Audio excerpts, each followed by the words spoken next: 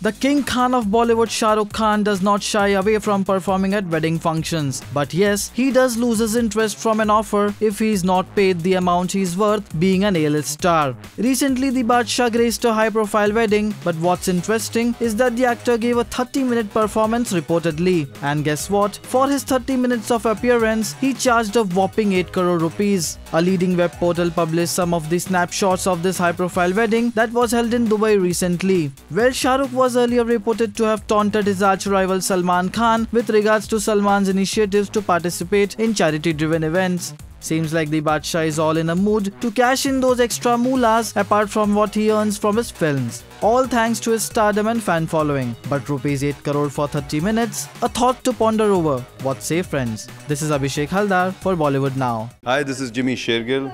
Please subscribe to Bollywood Now.